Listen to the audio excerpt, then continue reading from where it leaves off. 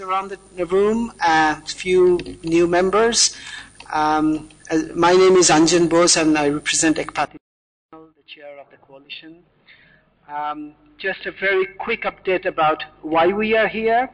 This is a permanent platform that we have managed to secure to advance our work at this very big policy discussions that is happening on internet governance. And this gives us a space to bring the child protection issues, the challenges, and also to share our initiatives with a much higher and global audience. Usually we go around the room and introduce each other, but we decided not to do it this time because everybody knows each other. But having said that, I would take the liberty to introduce three of our new members.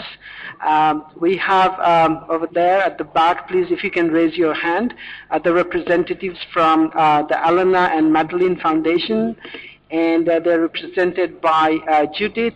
I don't know if I pronounce your last name. Is it Mokombo? Okay, sorry, I got the spelling is not very clear here. And then the general manager for programs, Fiona McIntosh, and the cyber safety specialist, Jeremy Blackman. And so they are a very new member to our coalition, just joined. We also have a representative from DISC Foundation who is probably attending another workshop at the same time. I just forgot to mention, we have a few members who are missing from the room today just because of the scheduling of IGF didn't allow this participation, because there is another cyber, child and youth participation online safety workshop happening, which they are either panelists or need to attend. So it's a pity, but that's how it is. But having said that, I would just give you a very, very quick introduction of what we are going to do for the session today. Unlike previous years where we do a lot of information sharing, information exchange, sharing good practices and initiatives, which we still try to allude to at the beginning in terms of what our members do and see as challenge through the course of their work. This year we have decided to focus on child sexual abuse materials. And why did we do that? What we are going to do, I will allow Mr. John Carr, who you all know is the leading expert on child online safety issues, and he has joined ECPAT International as our global advisor on child online safety, and he will lead that session on what we want to do on child sexual abuse materials and what are our propositions in terms of developing indicators, why we are trying to do that. It will be an open discussion. Leading to that, as a prop that leads us to that discussion, we have three presentations today. On my left, I just want to introduce you to the panelists. We have Susie Hargreaves from the Internet Watch Foundation. We have Mr. Russell Chadwick from InHope. And we have on my right, Bindu Sharma from ICMEC, who is based in Singapore. It's the East Asia Pacific segment of ICMEC, it's Asia Pacific version of the ICMEC. And they will be presenting their work in relation to child sexual abuse materials that fits in the context of our core discussions today. But as I said before, I just wanted to give you a glimpse of what our members do in general. We have a diverse set of membership. So some of them are engaged in education and awareness, particularly the ones that, we have Naveen Taufik there from Ministry of ICT in Egypt. And Naveen had been very much engaged from the beginning with the coalition in terms of education and awareness and in terms of guiding policy, and also within the Arab region, a lot of legal reform work. And talking of Naveen, I just want to introduce another new member. It's called Aitisal NGO, who is the member of the National Egyptian COP Committee, represented by Mr. Hossam El Gamal, who is not here today, but they're a new member. What this diverse set of people bring to the table is a rich set of experience and resources that every member from different region can benefit from. And we are not going to delve into what each one of us are doing, but we are, in summary, the key areas of work are online safety, resources for children, child participation, education and awareness amongst community, also working at legal reform projects, working with ministries, and both regional and international level. So it is a cross-cutting platform. We do have a representation from the industry where we have IWF, and we also have from GSMA, who is not able to come here today. Finally, I would just like to give the floor very briefly to Pritam Malu from ITU, who is also one of our members. ITU Corp is a member of the Dynamic Coalition. Very briefly to present what they are doing in terms of the COP guidelines for industry. So I'll just pull up the slide, and if Pritam, yes, of course. And my apologies for missing out Jacqueline and Kim, who are very much in forefront, representing Microsoft, and I do beg your apologies for omitting you from the industry partners. My apologies. Am I missing anyone who is here, who is a regular? And then Jutta Kroll was here, but I don't see her. I'm looking, see, I have a long, very long side. So Jutta is here, one of our founder members, representing, excuse me, digital. Well, I can't never pronounce the full name in German, but it's she does a lot of work with young people, giving them empowerment and access in Germany. So that's the kind of strength that we have, the diversity of our members. Okay, so Pritam, if you would like to say a couple of words on ITU COP guidelines, I can pull up the slides. Yeah, not to scare you, there will be just one slide. So before I do that, thanks to Anjan for inviting us. My colleague Carla is the one who works on this topic. She's the focal point, and I am sure most of you in the room know her. So if you please pass on your cards if you need to get in touch with us, ITU, and we'll make sure that we'll get back to you on that. Specifically on the guidelines, of course, you might know that in 2009, ITU, working with the COP partners, released a set of 4 guidelines for children, for parents, guardians, and educators, for industry, and for policymakers. And this year, our working group on child online protection, which is a group of members, multi-stakeholder group, including all COP partners, decided that it's time for the industry guidelines to be updated, because since 2009, the world has moved quite a bit. The technologies have changed, the access to technologies have changed, the variety has changed. So since the beginning of this year, ITU with the COP partners have been working on revising the guidelines, and we are particularly grateful to UNICEF in this regard, because they have taken the lead in the editorship of this new revised guidelines. So we've gone through a multiple set of iterations. I think many in this room have contributed. We are grateful for that. And right now we are at a stage where we have a draft guidelines that we now require multi-stakeholder input. And the open forum that we had this morning, the ITU-UNICEF Joint Open Forum, was one step in the multi-stakeholder input. We are thankful for the input that we received. We also put the guidelines online, and you will see the link there. And it will be, by tonight, it will also be directly accessible from the ITU and the UNICEF websites, itu.in/COP, and also on the main page, and unicef.org/CSR. And we invite you to pass on this message to your members, to to contribute to making the guidelines much better and useful for all of you. Thank you very much. Thank you, Pritham. So, I mean, that is a kind of wrap-up of the session they had this morning. I would like to, that was more of like an update from our general member sections. I would really be happy if you can take outside of this forum after we finish, to keep in touch and to share the resources and connect with each other on a continuous basis as a platform for sharing information, because we only meet once a year at this forum. We should be using the online platforms or other channels of communication to keep our interactions going. With that said, I just like to open the presentation section for today.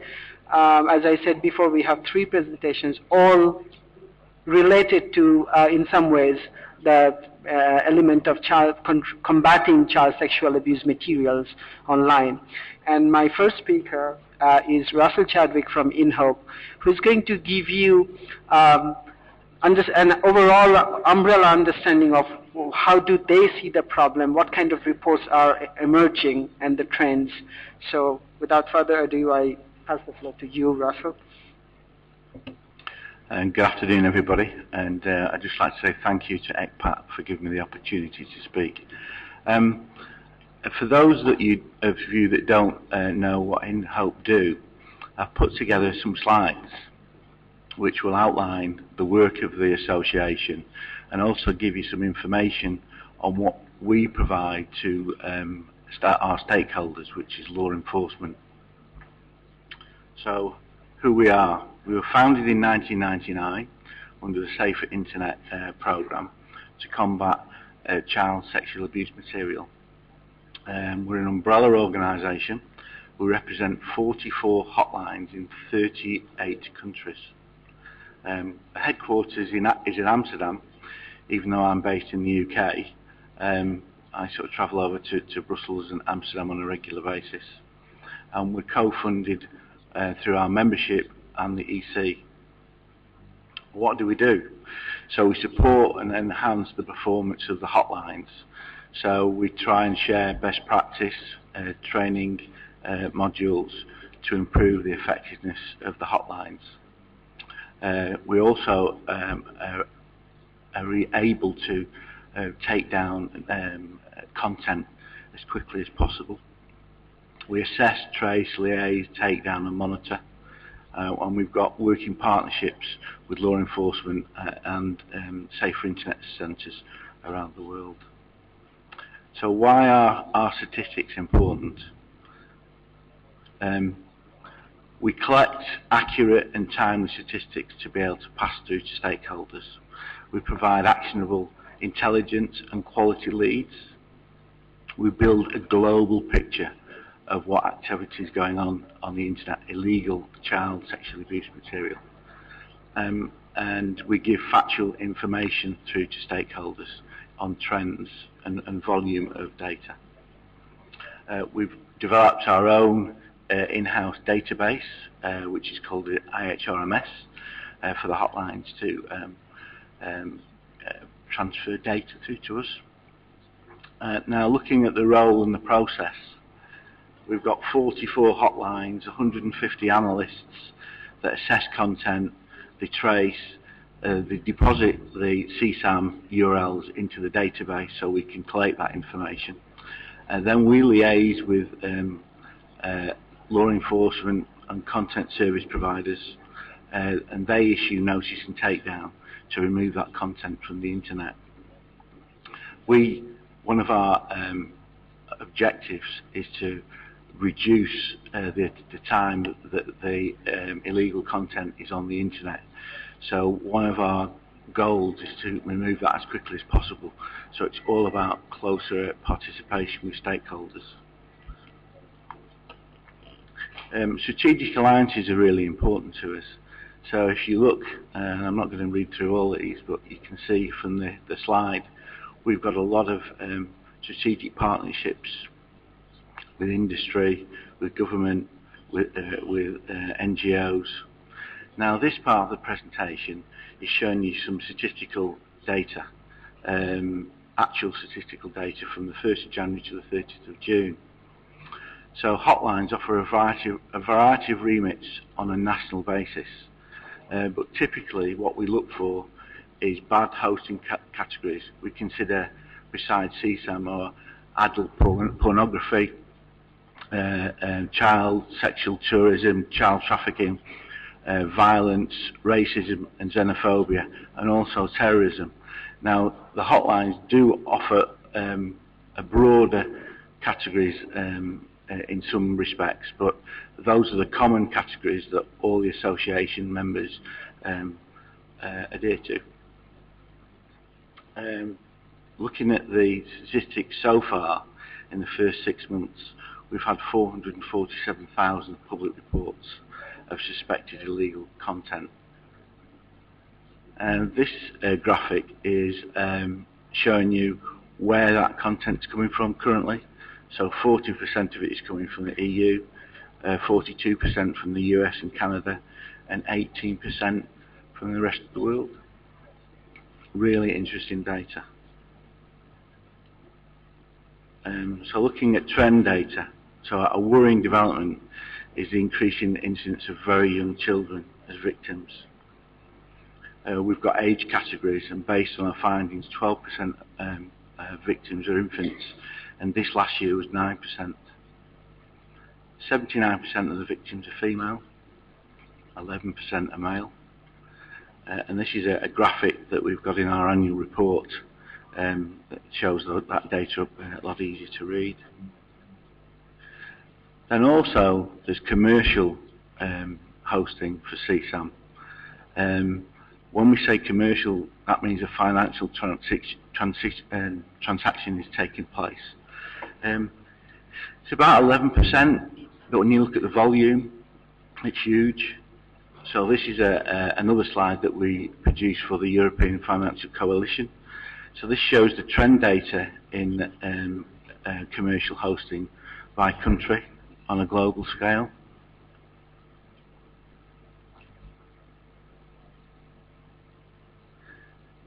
So network activity, which is really interesting data. So 34% of commercial, 34,000 reports have been put into the database on commercial activity so far. That represents 95% of global hosting. So we're capturing the data. This next slide actually gives you the hosting countries as of those dates.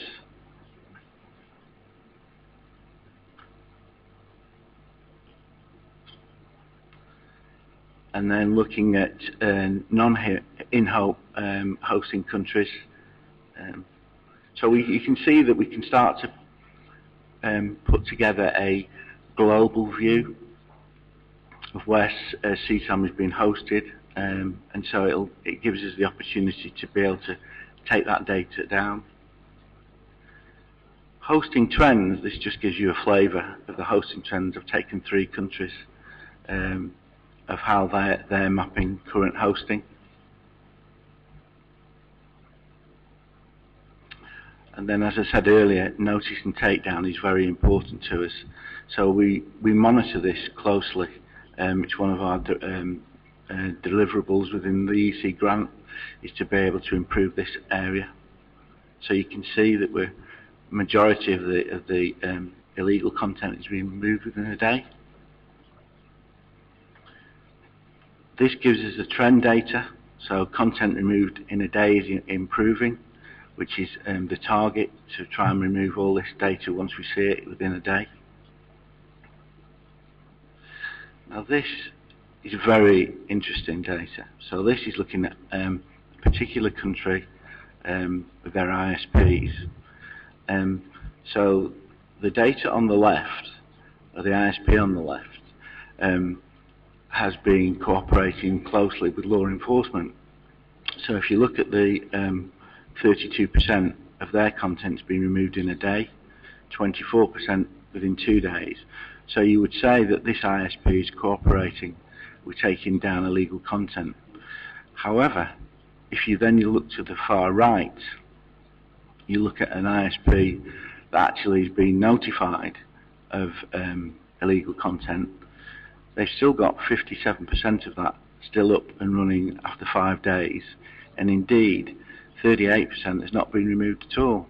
So that would be an area for discussion with law enforcement, not for InHope, but for law enforcement to talk to the ISP why they've not removed that content. Then domain trends that we can look at.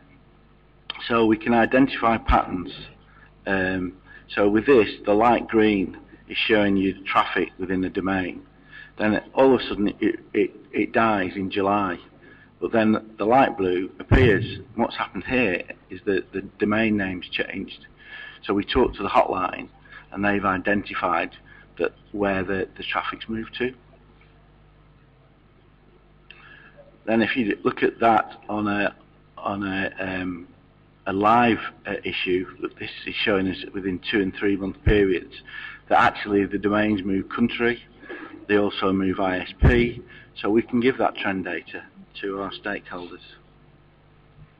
So notice and takedown is an area of real importance to us, and it's by working closely with law enforcement we can improve that.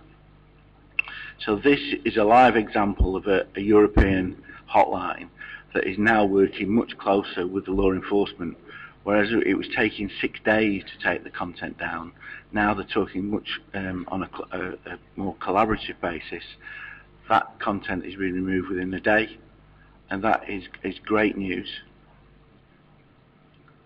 And that concludes my presentation. Thank you. Thank you very much, Russell. So if anyone would like to point or have any questions related to his presentation, very quickly, if there is anything that you want to add or to ask him. Your data was very interesting, and particularly the ones that still remains up after 5 days. And I think when John leads us to the discussion, this could be some of the facts that can be brought over in terms of challenges and issues. My second speaker, so do we have anyone? Yes, please. Please introduce yourself. Hello, my name is Ablash Mar. I'm an academic at Northumberland University in Newcastle. Just a question on the bad hosting categories you outlined. You mentioned adult porn accessible to children, but isn't all porn accessible to children? Is that a particular subset within adult pornography on the internet? Yeah. Yes, it is, and the hotlines have got a much broader categories, but when we researched the common categories, those were the 13 that we'd got. I can give you the data offline in terms of how we get that build those categories. The majority of the content is CSAM, child sexual abuse material. We do track terrorism, but it's not a huge amount. But I think some of the hotlines have got 26 categories.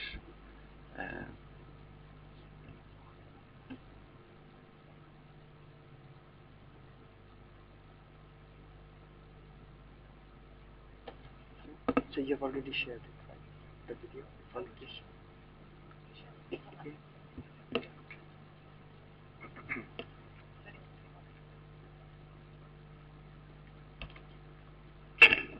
So our next speaker is Susie Hargraves from the IWF, and she will start with a video, a very short video that gives you very comprehensively what they're doing.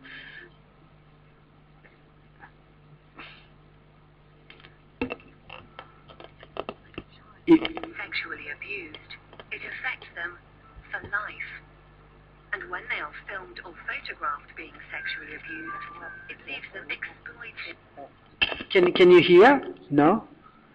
So, okay. It worked in the morning, right? Yeah. I'll just talk. Do you want me to try again?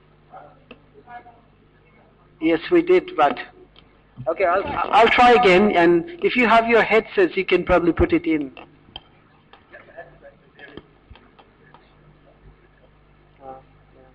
Okay, let's try it one more time.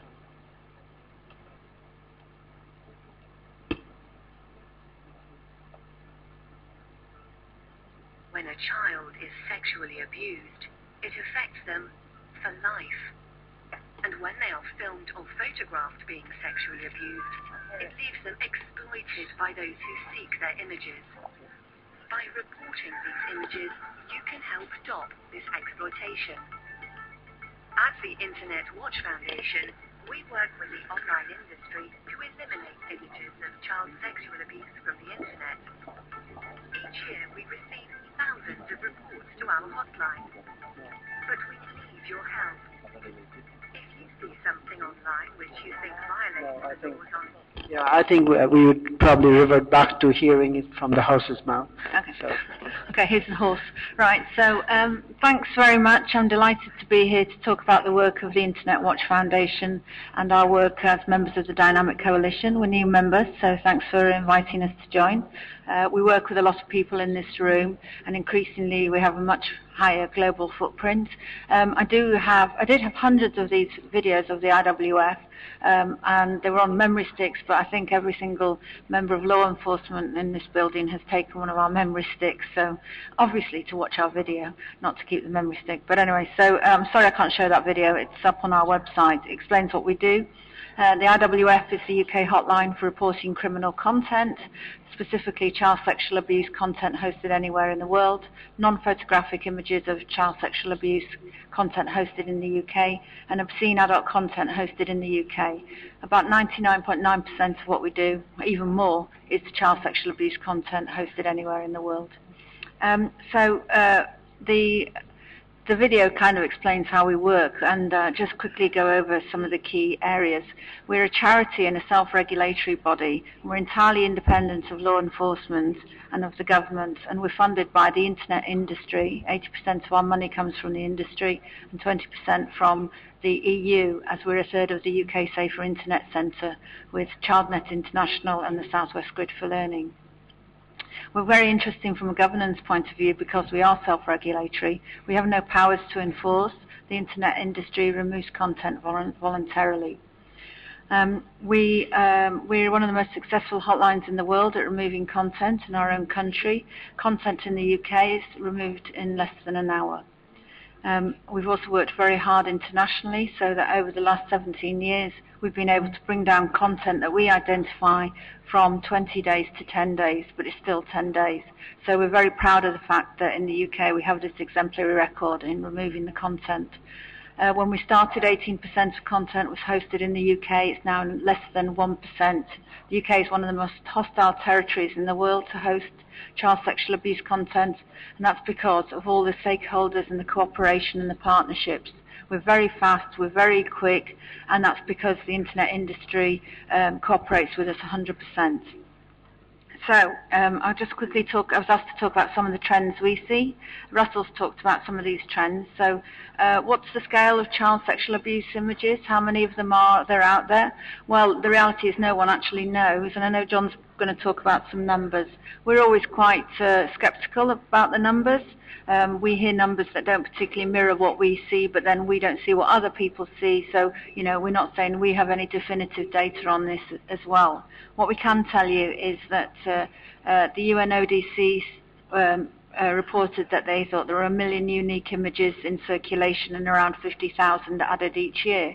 What our analysts see is about nearly all the images we see are duplicates, so they're recirculated images, and some might be 10 or 20 years old. And we see roughly, it's not an absolute figure, but roughly around 1 to 2 new children a week. The importance of that is that every time we see a new child, we can take immediate action because the analysts know. And every single image is a child that's been sexually abused. It's a crime scene, and every single image is unacceptable and needs to be removed however many times it goes back up again. The type of content we see, in 2012, 81% of that content was of children aged 10 and under, 4% was under 2. That was actually down from the year before. and 53% was of the worst kind. In the UK, it's graded 1 to 5. 53% was level 4 and 5, which is the rape and sexual torture of children, mainly involving an adult and a child. In the UK, the content that we see, we tend to think of it as white men abusing white children, predominantly girls, but obviously increasing in number of boys. And we also see an increasing number of Asian children as well. We're starting to see new patterns emerging, particularly in a discussion with our other sister hotlines. For instance, the South African hotline is starting to see black children being abused by black adults. And this was our experience as well when we went to talk to law enforcement and partners in Uganda, where we've been doing some work. So we're starting to see new patterns emerge. Obviously, one of the issues around the internet penetration developing in developing countries is that we're starting to see new areas of child sexual abuse emerge from that.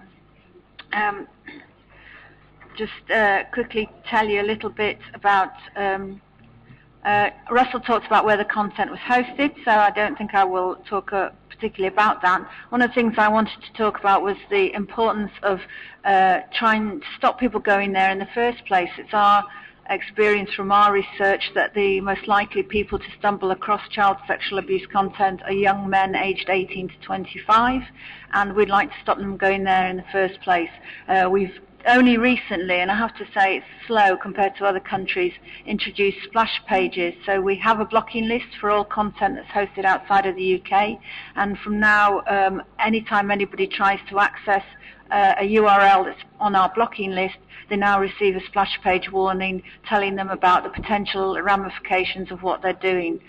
This is quite a new thing in the UK. It's taken us about 10 years to bring in, actually, so we're not particularly proud that this has taken so long, but it has just come into play. The big issues for us in the UK are, and big issues I would say within the field are, we have a current situation is very high profile in the United Kingdom. That followed, we've had a year of extremely high public cases, started with what we call the Jimmy Savile effect, a major personality in the UK being exposed as one of the biggest abusers of children of all time, and that's just continued, and it really peaked earlier in the year with the 2 murders of 2 young girls, and the murder cases happened concurrently for their murderers in the UK, and both of them were shown to have images of child sexual abuse on their computers, and they had no previous records or no previous link to it, and then they went out and murdered these 2 children. And as a result of that, for the first time in court, a link was made between looking at images and actually going out and committing absolutely horrific offences. This raised a huge outcry in the UK, from the media, from the public, and it was picked up by government at the highest level, and the Prime Minister has been taking it forward. To give you an example of the extent of the outcry, in July 2012 we did 75 pieces of media. That was television, radio, newsprint. In July 2013 we did 2,500, and we're a tiny little charity based in the UK. So suddenly it's kind of totally gone right up into the highest, not just the highest echelons in terms of power, but in terms of public perception. So it's a really big deal in the UK at the moment. The scale of the problem is really big. We might be great at doing it in the UK and attacking this, but we have to deal with it internationally. We're very concerned about self-generated content. We're seeing more and more self-generated content from young people, particularly teenagers. One of the issues for us at the IWF is if we can't verify their ages, it's impossible for us to take action. And so that's an area we're working on very carefully to see how we can protect particularly people in the sort of 15 to 18 age group. And then another big area is obviously peer-to-peer. We only deal with what's out there in the public domain, but a very big issue is the issue of sharing content on peer-to-peer. Okay.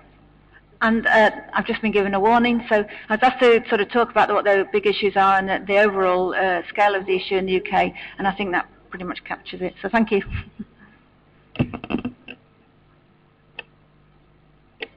Thank you, Susie. I think both of your presentation, speaks of the need to address this issue, the global nature, and that we don't have hotlines in all parts of the world. And it kind of well, I'm sure John will, in his session, will discuss the why we are doing this exercise, the one that we'll engage in, and what it will lead us to. I think these are also the other aspects that, the type of abuse images that you're seeing, the scale of the problem, and why the policymakers needs to pay attention to the problem. So thank you very much for sharing the trends and information about the reports that you received. With that, I pass it on to Bindu Sharma from ICMEC, and she's going to present the work of the Financial Coalition and how that's going to, the impact that it has made, and some of the ongoing work in relation to fighting child sexual abuse materials. Thank you. Should I sit here and operate the computer too? Yeah, let me do that.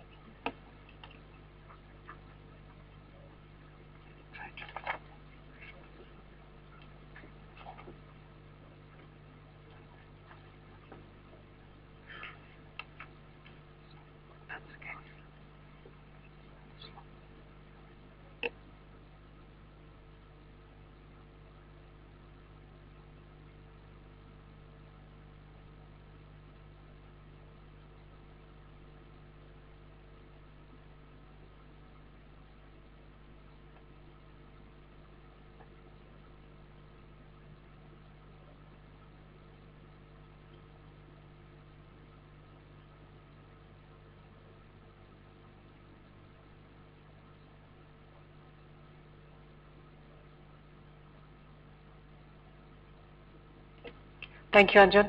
It's a pleasure to be here. Thanks for the invitation by ECMAT International. And I'm glad I actually follow Russell and Susie in their presentations, because they gave us an extremely clear overview of what the situation is globally on the issue of online child sexual exploitation. I will really zero in on just one program that is looking at the commercial side of this issue. I'm Bindu Sharma. I represent the International Center for Missing and Exploited Children. I'm based in Singapore, and I have a colleague here in the audience with me also who's here from the US. As I said, I'll highlight just one of our programs, which is the Financial Coalition Against Child Pornography, working towards eradicating online commercial child pornography. As I said, I don't want to repeat what Russell and Susie have already said. We've seen figures that they have presented. We realize that the scope and extent of the issue is pretty dramatic. A few statistics I put out here, one coming in from the US Cyber Tip Line. They've received more than 1.9 million reports since it was launched in 1998. And also under their Child Victim Identification Program, they have viewed and analyzed more than 90 million images since 2002. So you can well imagine the gravity of the issue. Cybertip Canada, on the commercial side, I would like to highlight this one statistic here. Cybertip Canada, which is the Canada reporting mechanism, in 2007 to 2008, over a 2-year period, reviewed commercial e-businesses online and identified 27 different types of payment systems used.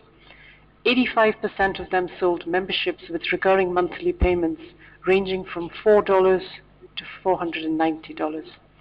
And we all know statistics put out by the UN, ODC, in their June 2010 Globalization of Crime study. They suspect that this industry generates around 50,000 new images each year, and it's probably worth $250 million globally. So what does, at least in Asia, very often these are the kind of media headlines we see. I'll zero in on a couple of them here. Most recently, which has been of most concern to a lot of us here, Anjan and I have discussed it often, the case of a Swedish national ordering on-demand, online child sexual abuse of children based out of the Philippines. The payment mechanism used were, extremely legitimate corporate industry platforms like Western Union, PayPal, credit cards. So that's where the whole responsibility of industry comes in on this issue. The other one I would like to highlight is a recent study coming out of Australia, where a new study reveals that it was done in Tasmania actually, and they interviewed about 400 students on campus, and a good percentage of them, the study was found that 1 in 10 people believed that there was nothing wrong in viewing child pornography, not adult pornography. So these are the young 20-somethings within our society today who, because of the exposure of illegal and inappropriate content and the availability and accessibility of it on internet, have come to believe that it's the norm. It's okay to be there and to watch it. So much for that, and so I'll zero in on the Financial Coalition. The background to that is it was launched in 2005, coming out of a scandal in the US, where a PayPal account was being used to buy, sell, and access child pornography. It was a piece of New York Times investigative journalism. The way the US reacted, a huge outcry. The financial payments industry was called to the mat for congressional hearings, and basically threatened with legislation unless they did something. And that's how the Financial Coalition was set up, in collaboration with two organizations, the National Center for Missing and Exploited Children and the International Center. The one goal of the coalition is to really disrupt the economics of this trade, to really make it unprofitable for people who use this as a commercial e-business to be able to make money selling such images. As I said, we work with the National Center, which is our sister organization. It's in the National Clearinghouse in the US around any issue surrounding child protection. And what's unique with the National Center is, because of congressional mandate, it has law enforcement sitting with them in the NGO, working with them, and therefore they have great powers to actually make things happen.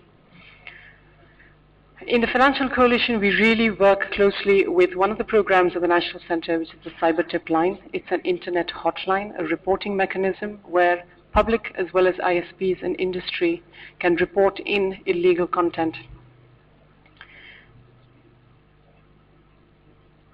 I will skip through this, but because of the fact that, because of congressional pressure as well as congressional mandate, the Financial Coalition in the US is an operational coalition where law enforcement sitting with industry actually does test transactions to follow the money where these to do a test transactions to understand the business model of these e-businesses and e-commerce merchants, to follow the money, understand the business model, and disrupt the economics of it.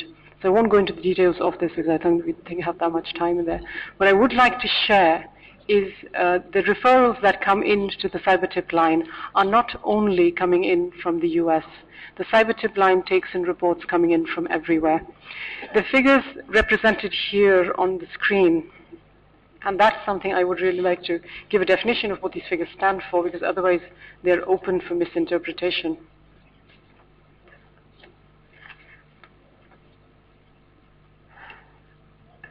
These reports refer to the content is hosted by in the US, hosted on servers in the US. But these figures represent the number of individuals accessing or uploading illegal content, but the user is in the third country, but is accessing and using a US hosted site. So these are figures from all different countries in Asia. So you can see that it's not, very often in Asia, I'll backtrack here, very often in Asia when I have conversations with governments, they say, no, it's not, it's a Western problem. And as Susie earlier pointed out, unfortunately at this point in time, majority of the images that we see are of Caucasian children. So Asian governments very comfortably say, oh, it's a Western problem. And these figures from the Cyber Tip Line will very clearly tell you that it's an issue, it's a global issue. Here's another set of Asian countries where we have figures from. And what are these figures reporting? These are the categories under which the reports come in, and child pornography makes up over 90% of the reports that come in. Who's reporting? Initially, it was the public. More reports were coming in from the public, but increasingly, as you see now, industry is stepping up to the issue, and more of the reports are now are coming in from ISPs and technology companies and content hosts. Who's reporting? What again is very interesting is obviously when the cyber line was set up first, it's a US hotline. Most of the reports were coming in from US industry or US public. Increasingly now, international reporting overtakes industry and public reporting in the US. So it is indeed a global issue. So those are the figures coming out of the work of the Financial Coalition. In addition to that, the Financial Coalition has also over the years put out 3 thought leadership pieces around merchant acquisition and monitoring of best practices, other best practices around trends on online crime. We also run a webinar for the financial payments industry on child pornography, keeping child pornography merchants out of their payment systems. We know it's working, and I'll only give you read out the first thing. The cyber tip line reports a 50% drop in the number of unique commercial child pornography websites reported into it. The other trend that is very telling is, again, this is coming out of the Cybertip Canada, where they were where they did the monitoring of these e-merchants. They have seen a consistent increase in the membership costs for these kind of websites, really clearly implying that the industry and financial coalition efforts are effective in disrupting that, and therefore it's far more expensive to access these sites. Who are our members? It's a broad swathe of the financial industry as well as the technology industry. In the Asia Pacific, we have it's slightly more diverse because it's at a regional level. So we have regional law enforcement companies as well as NGOs. And in the Asia Pacific, I will highlight one of our efforts, which is the most recent effort in just last month in September. Prior to that, first 3 years, we've really been looking at creating awareness at a regional level. But over the 3 years, having built up a sufficient membership in the Asia Pacific, I held a New Zealand roundtable, or one-day New Zealand roundtable, specifically around the issue. We came out of that roundtable, and I'll backtrack on that and say we had 15 law enforcement officers, we had 9 bankers, we had 5 technology and ISP representatives there.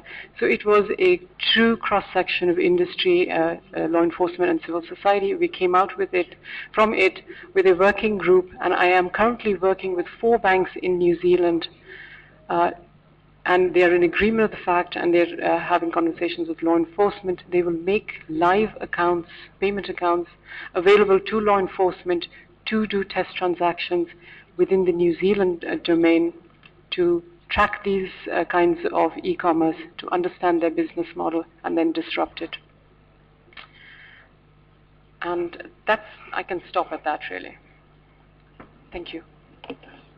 Thank you very much, Bindu. Any questions for Bindu from the room or for any of the other panelists that we have? I don't see any hands there.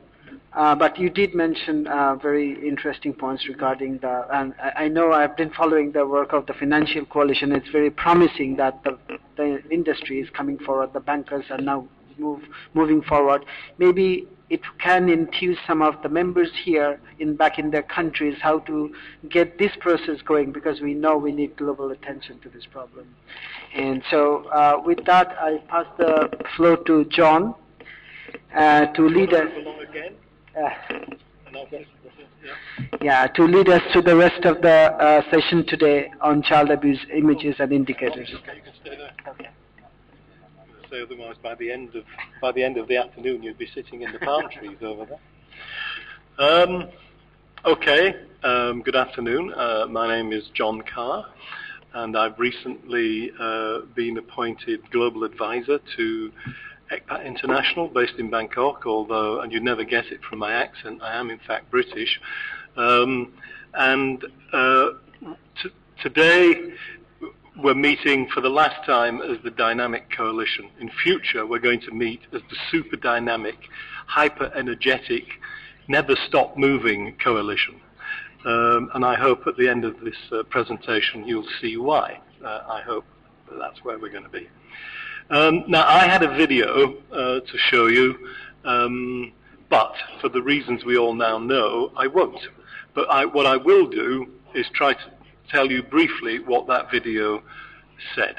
It was an extract from one of our national TV news channels, ITN News, that went out on I think it was the 28th of May this year, so not very long ago. And the main person speaking and being interviewed in this news clip, and by the way, if anybody wants it, the news clip, if you just let me know, I can send you a link to SkyDrive, where you'll be able to, and in fact I have it on both, where you'll be able to pick it up. Anyway, the person being interviewed in this video clip is called Peter Davis, and he is Britain's top cop when it comes to online child protection. He's the head of CEOP. And in the interview, he basically acknowledges that the British police are unable to cope with the volume of offenders and the volume of images which they now know with a great deal of certainty are actually being circulated within the internet in the United Kingdom. And I'll come back to those numbers in a second. They formed an important part of his interview. There's another video clip which again I would have shown if I could, but which again I'll send to you if you want. And this video clip is from another news program that went out 2 weeks later, in the beginning of June. And in that video clip you see a man called Mick Moran, who is the head of the child protection section, so to speak, of Interpol in Lyon, the global police agency. And in that interview, Mick Moran basically says there is no police force in Europe that is on top of this problem. Now, he was being interviewed by Euronews, so he was speaking only about Europe, but I can tell you with complete certainty he might as well have said the world. The truth is that the volumes of images and the numbers of people downloading and exchanging them online have outstripped the capacity of any police force anywhere in the world to be able to deal with them by conventional or traditional policing methods. Now, we've known this for quite a long time, people on the inside. We've been aware of this fact for ages, but never before have such senior police officers gone on the record, on TV, and acknowledged it in public. And I think both of them deserve a great deal of credit for their bravery in doing so, because I'm sure the reason they didn't previously disclose the true scale of this problem was because they didn't want to panic the public, or they didn't want to, cause people undue or unnecessary anxiety. And they probably thought that it was somehow in the public's best interest for them to suppress this information. I think suppressing the truth very rarely helps in any debate, but what is absolutely true is that you can't possibly have an adult conversation about what you're going to do about a problem unless you all agree what the facts of that problem are. Well, I think now, as a result of these recent disclosures by Interpol on the one hand and by the British police on the other, I think we can all now begin to discuss and debate what it is in fact we're going to do, because even though we've heard about tremendous work being done by InHope and the IWF and by industry around the world, and I'm going to speak specifically about Microsoft later on, whatever it is we've been doing up to now, it's not working, or it's not working well enough. We're not matching the scale of the problem, and we've got a decision to make, if you like, as a community, as a world community, or however you want to put it.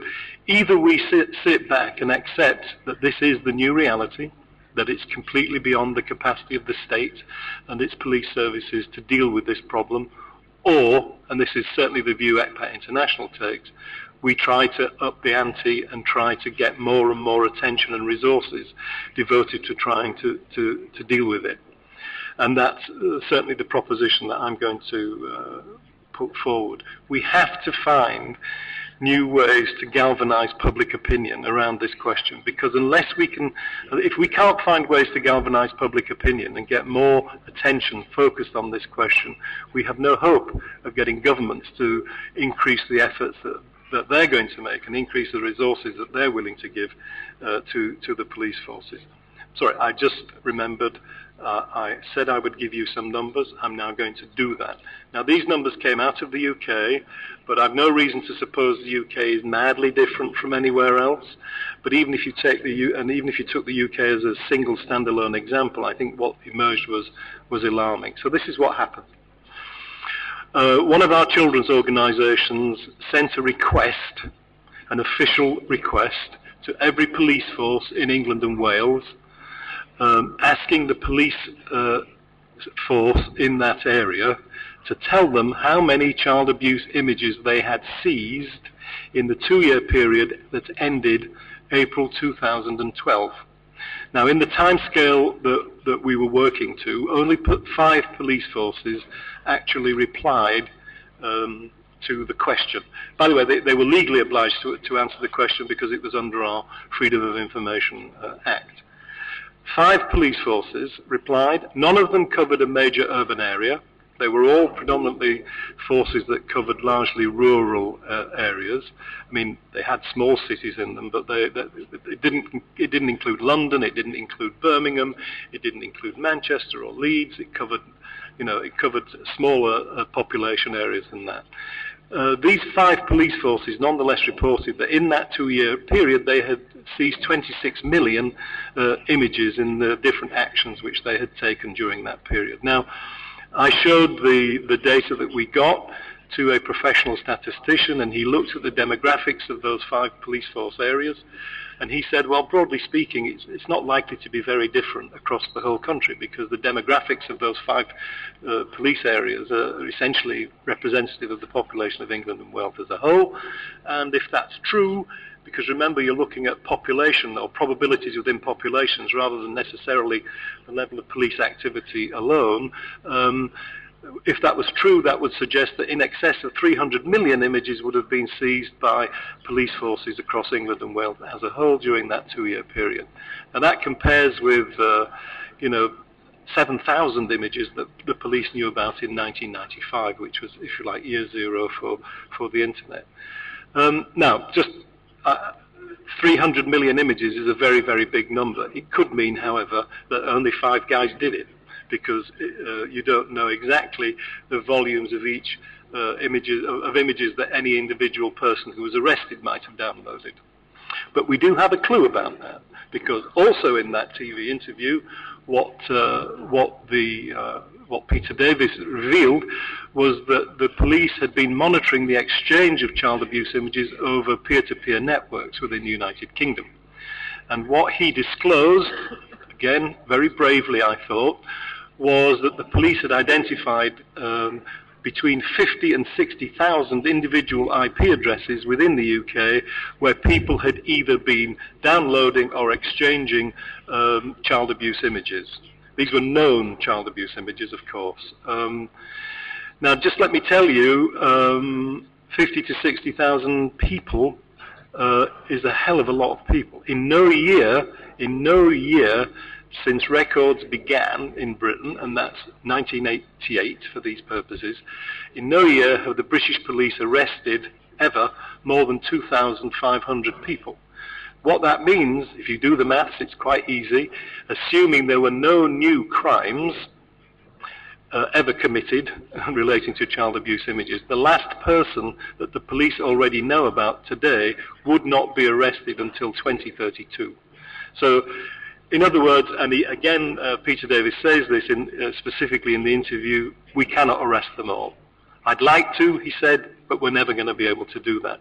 The British prison system only has places for 91,000 people. At the moment, there are 92,000 people in those prisons.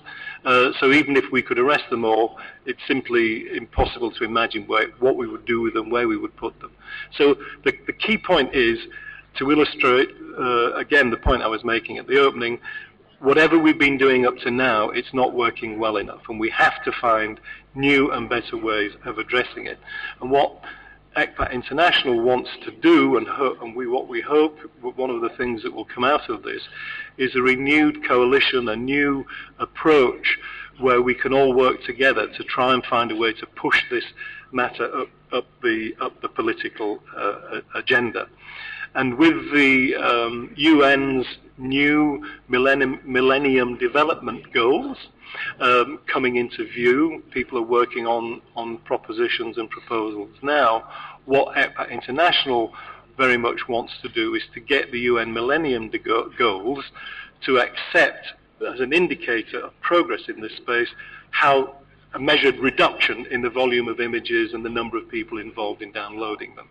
And so that means getting hold of hard numbers, because you will not get a Millennium Development Goal accepted by the UN processes or the UN machinery unless you can put hard numbers around it. And we want people to work with us as ECPAT International to develop information tools that will help convince the UN that this is a realistic possibility. I'm very happy to say that I've spoken to police officers around the world, because, you know, it's not always obvious, is it, that if people start getting numbers about your real level of achievement or work, that it's always going to be welcomed, because what it means in effect that you're becoming more accountable, that your actions are being more scrutinized. Well, I'm more thoroughly scrutinized. Well, I'm happy to say that in this particular case, maybe after a little bit of umming and ahhing, the cops get the message. If we cannot get numbers, if we can't get a better grip on the numbers in this space, it's going to become increasingly difficult to get governments to put money behind it. Because if we can't demonstrate in some way or another, it will never be perfect. There's no, as Susie said, a lot of this activity, you can never be sure of the true scale of it. But there are bits of it that we will be able to put together through monitoring peer-to-peer networks, through collecting in-hubs data about the number of URLs that are being reported, through reports about the number of takedowns that are being achieved. There are a whole range of sorts of numbers around that, if we can find a way to bring them together in an intelligent way, we think will help shape the political agenda for this going forward. But it's not what we also want the new super dynamic, highly energized, never stop moving coalition also to think about are a range of other measures, because that thing around the Millennium Development Goals and the numbers and so on, that's pretty much a sort of medium to longer term objective. Exceptionally important, but nonetheless it's not going to deliver in the very short term. But there are a number of other things that we want to see being promoted more energetically. One of them is the greater deployment of products like Microsoft's PhotoDNA. Susie mentioned, and I mentioned, the role that peer-to-peer networks are playing in this. I mean, most of the stuff that Russell and Susie were talking about earlier were reports that came from websites, URLs, content that was being found on the web. There's very little doubt in my mind that the bulk of activity is shifting away from the web. The web will always be important. We can never take our eye off the web, because it is the most user-friendly and easiest interface to use. But there's no doubt at all that the big volumes of illegal images and child abuse are now shifting into peer-to-peer networks, and also, I'm sad to say, on the dark net. But let's Tor clients and then using encryption and that kind of thing. But let's come to that bit of it later. That's the really, really hard stuff. This bit is doable now through using greater deployment of products like PhotoDNA. Maybe other companies will develop similar tools.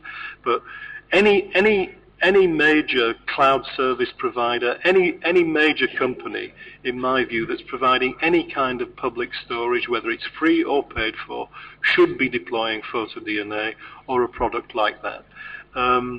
Because if they're not doing that, then they're more or less saying we don't really care that much about whether people are using the services that we're providing to store or exchange or distribute child abuse images. So very much at the core of this will be of this new campaign that we hope will develop will be things like that. Splash pages were mentioned by Susie in relation to people trying to access URLs of known where the address is known to contain illegal images. What we're also pressing for in the UK, and the ECPAT International will also be pressing for on a wider basis, is for the search engine companies to get involved in this. It's all very well if a guy is trying to access a known address, but we don't think the search engine companies should be an easy route for people to find a lot of child abuse type material, and we don't know anything officially yet, but I'm expecting good news on that from several of the search engine companies, or at least the two most important ones in the near future. So the other, actually, if I keep talking, and I certainly could, as you know, there won't be any time for discussion. So one other project that we want the new super dynamic, highly energized, never stop moving coalition also to join ECPAT International in, is developing a lexicon. And a lexicon, actually, I'm sorry, I shouldn't use posh words, should I? A dictionary, a new dictionary of terms that are used in child abuse. Now, one of the wonderful things about ECPAT International, and one of the reasons I'm really, really happy that I'm going to be working with them much more closely, is that they are a global network. These guys have got feet on the ground in, I'm going to get this number wrong, 75 countries. Sorry? That's it. 75 countries, 82 member organizations. Now, that's a great joy. The downside of that is trying to communicate fairly basic ideas in a way that doesn't cause confusion. I mean, we all know the arguments around child abuse images, child sex abuse material, child pornography, bullying. There's a whole range of terms that some of us use constantly that actually don't translate into some languages at all. The concept is a very difficult one to express, and it's a constant sort of barrier, and it's always getting in the way of some of the discussions that we all try to have. So another of the projects that we're going to try and do, and your involvement or engagement with that will be very welcome. We're still not very clear how we're going to do it, but we're definitely going to give it a go, is to develop a lexicon that we can publish. So essentially, anywhere in the world, if people want to engage in a debate, there will be at least one authoritative reference point that people can look to get some clarity about some of the concepts that we're going to be using. So there are a number of the concrete ideas that ECPAT International wants to propose. We're not asking for a vote or for anybody to sort of start saying yes or no now. Think about it. We're going to be in touch with you all in one way or another, and we think it's a great way to go. And next year, when we meet, we'll be selling tickets at the door for people to get in, and we'll have to insist on the plenary room anyway, because that's the way it's going to be from now on, isn't it, Anjan? Absolutely. Okay, thanks. Thank you so very much, John, and I think that was very invigorating and giving us a newer thoughts to explore and move forward with, and I thank you for that. What we would like to do now is, if anyone around the room has any comment to this idea, the proposition that we have. I certainly know that, Jacqueline and Kim would be definitely interested in, you are working on the education and awareness bit, but in terms of the photo DNA that John mentioned, it's a technology contribution to this effort. So any ideas that you as a member of the coalition can put forward to advance this in your own capacity, in the way that you are linked to the work, would be very much welcome. And any format that you can propose to us that works in terms of exchange, in terms of maybe an online platform, maybe setting up a format, a structure that we don't have to wait until the next year's IGF to come and say, okay, this is what we thought regarding your proposition last year. I think what we can all agree on is, if you think this is really a good idea, if this is something that we need to do, to express your thoughts and opinion either now or offline. So we really would value your engagement, and we can only do it collectively. We need the support of all the members here, so it's just an appeal. And as John mentioned, next year we probably would have a way to, even before we come, we can identify other issues that we need to plug into this. One of the things that we always struggle is, how do we make our voice within this room visible to the overall, participants here at the forum, right? We know we are being transcribed. This will appear in the publication probably 6 months later, and probably 0.01% of the participants will have a chance to read it. So we do really want to make a difference through this coalition. The reason why you are here, you are all very, very prominent members of the coalition, and you are very, very prominent members of the world in terms of the work that you do. So the urge here is to, how do we make the participation here count, and to make a difference, So and that's an appeal from us as the chair. And so I see your hand, Pritam. So if you can share your thoughts. Just a general thought, Anjan. We are making the ITU COP initiative page as a platform, a repository for sharing information, and also sharing tools, of course. So we would be happy to make that available to the Dynamic Coalition and the COP partners. Thanks. For that kind offer, and we will definitely explore. And these are the kind of contributions each member can bring in and offer, both in terms of the experience, in terms of the resources, even when we go back, how do we take this issue to our own governments, for example? Because it has to be replicated, it has to be reflected in the work that we do. So I think we had, yes, Jutta. Yeah, I just wanted to pick up that point regards how do we convince our local governments, our national governments, to put more resources into the work of law enforcement. I think that's also worth to have a little bit exchange about that topic, but that maybe could not take place on an online platform. It must be more like a personal chat to each other, because I think it's not the problem that the government understands that there are more resources needed for law enforcement, but once they say officially there are more resources needed, that would be admitting that there have been not enough resources put into law enforcement in the previous time, and that could not be done in the public or officially. So it needs a little bit of diplomatic exchange maybe, and that could also be point of an exchange to learn about the approaches, the strategies that have been used in other countries. Certainly a very important strategy for us was getting the police to tell us the truth.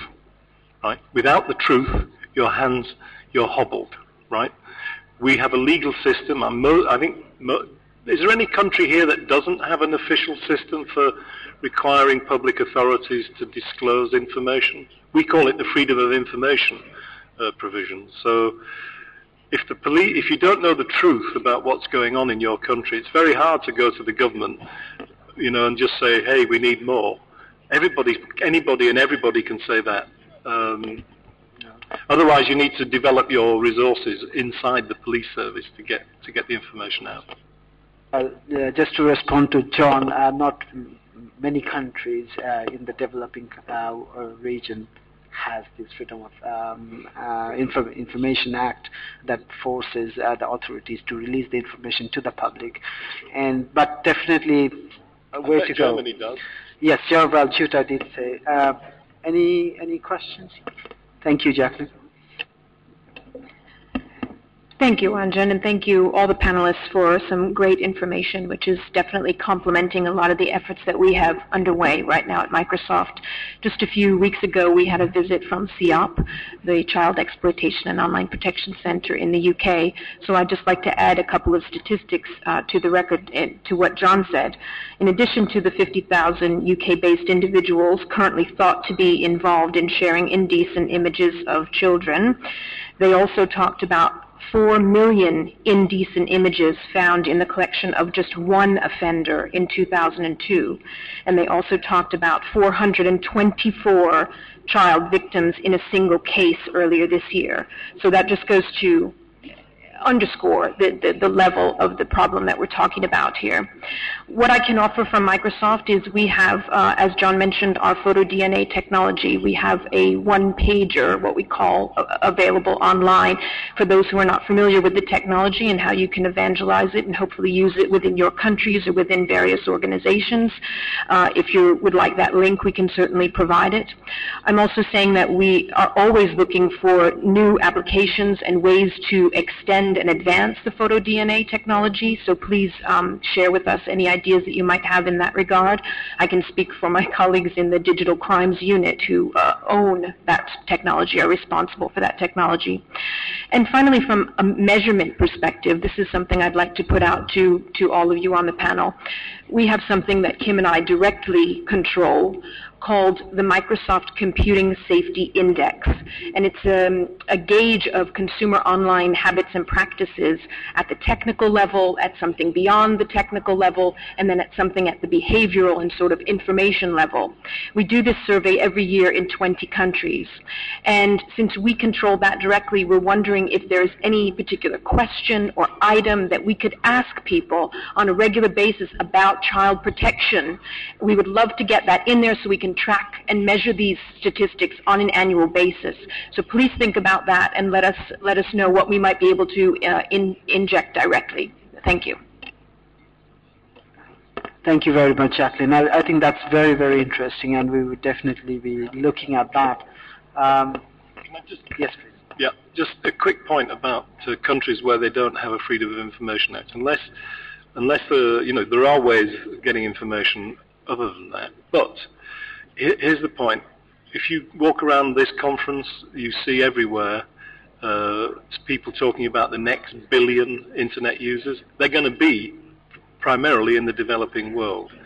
So all of the evidence suggests that the problems that we've seen in the West and in the northern hemisphere and so on will start to occur in those countries as broadband access begins to take off. But the potential for it to do harm is obviously greater in countries where the infrastructure available to law enforcement and the infrastructure in terms of social services and the educational and awareness aspects of this it's just hugely different, and therefore the potential for harm is that much greater. So one possible way, if we can establish some numbers and some metrics on a global level that the UN and various international institutions accept are broadly accurate, that's going to help in any of the other countries where they haven't got concrete information from their own national police services. I absolutely agree with you, John, because in all my conversations with governments in the Asia region, they'll all ask me, what's the scope and extent of the issue in our country, and I have no data. Yep.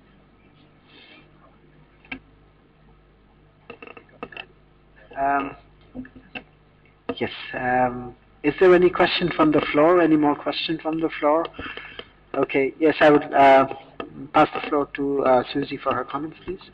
In relation to supporting and resourcing the police, I think one of the slightly worrying things that's coming out now, particularly in the UK, is that there seems to be the answer to every single problem seems to be, well, why isn't industry paying for it? And, every single time you get a politician or, looking at the issue, they say, well, industry should be giving them more. Microsoft have got loads of money and Facebook got loads of money and all the rest.